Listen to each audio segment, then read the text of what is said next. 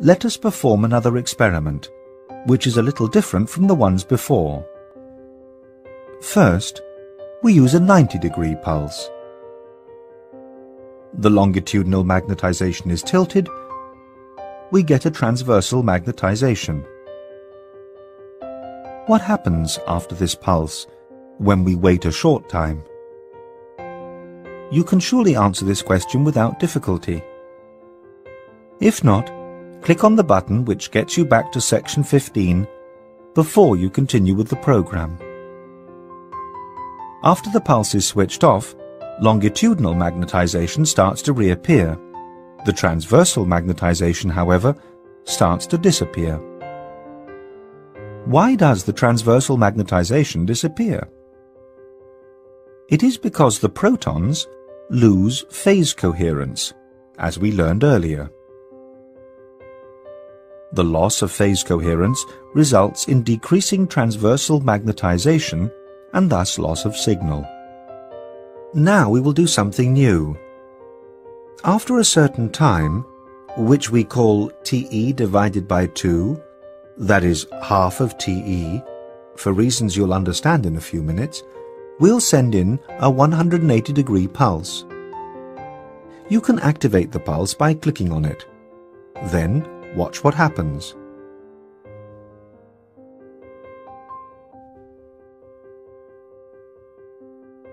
What happened? Let us rewind and watch the scene again in super slow motion.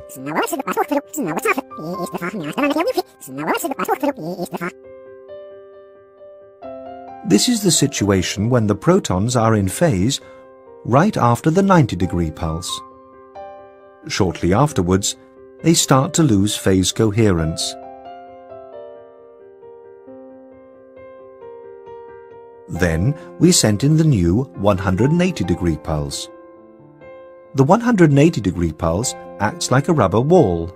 It makes the protons turn around so that they precess in exactly the opposite direction, which is clockwise. The result is that the fast precessing protons are now behind the slower ones. If we wait another time, half of Te, the faster ones will have caught up with the slower ones. At this point in time, the protons are nearly in phase again, which results in a stronger transversal magnetization and thus in a stronger signal again. A little later, however, the faster precessing protons will be ahead again, with the signal decreasing again. To illustrate this, think about the race between the tortoise and the hare, starting at the same line. After a certain time, half of Te, the hare is ahead of the tortoise. When you make the competitors run in the opposite direction for the same length of time, run back, they'll both be back at the starting line at exactly the same time, assuming that they run at constant speed.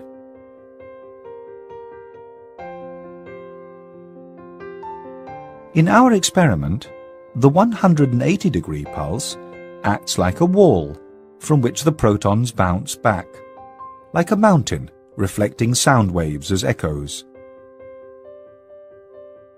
This is why the resulting strong signal is also called an echo or spin echo. After we have our signal, our spin echo, the protons lose phase coherence again, the faster ones getting ahead as we have seen.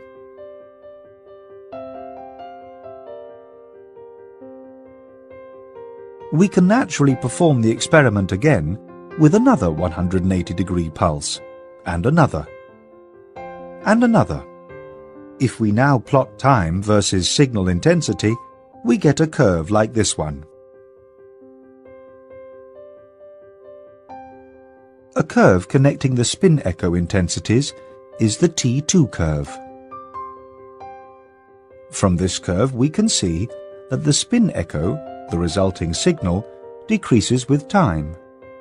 Responsible for this is the fact that our 180-degree pulse only neutralizes effects that influence the protons in a constant manner, and these are the constant inhomogeneities of the external magnetic field. Inconstant inhomogeneities from local magnetic fields inside of the tissue cannot be evened out, as they may influence some protons before the 180-degree pulse differently than after the 180-degree pulse.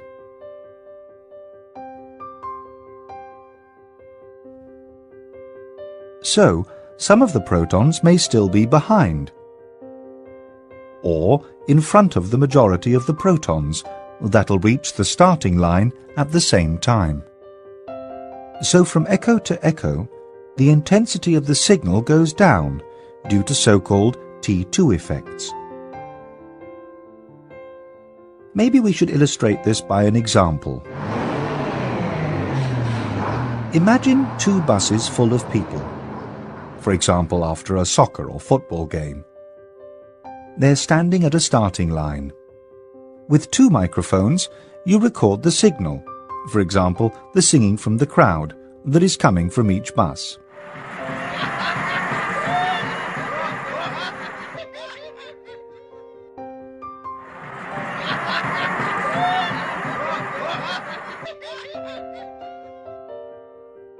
The buses leave in the same direction. Listening to the singing of the crowds, in other words, recording the signal, you may recognize that one signal disappears faster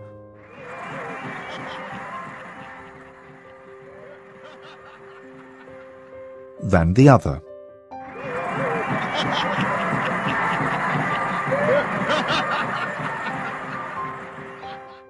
This can have two different causes.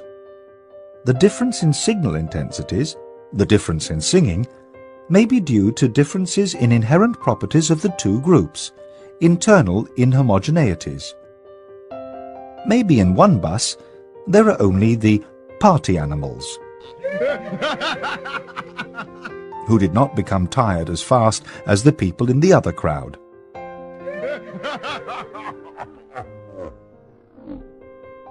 Or maybe one bus is driving faster than the other. Loss of signal would thus be due to external influences, the external magnetic field inhomogeneities. To figure out what the actual reason is for the signal disappearing, you can make the buses turn around after a certain time half of TE, and have them drive back with the same speed also for the time half of TE. After 2 times half of TE, equaling TE, the buses will be back at the starting line. The signal intensity that you record with your microphone then depends only on inherent properties, in other words, how tired the crowds have become.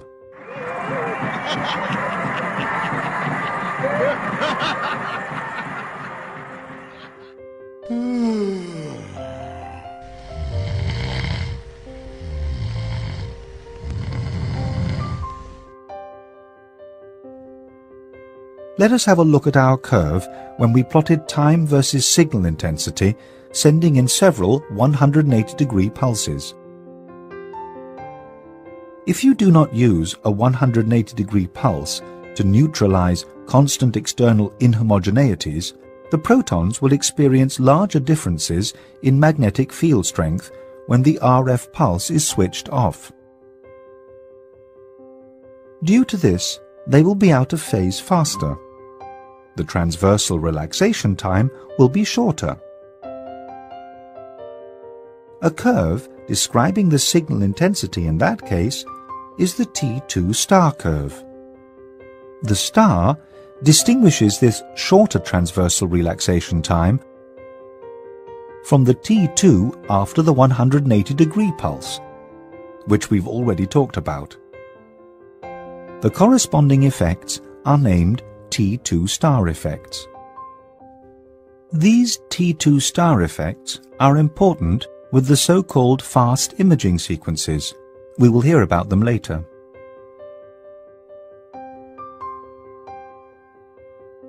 The type of pulse sequence that we used in our experiment is called a spin echo sequence.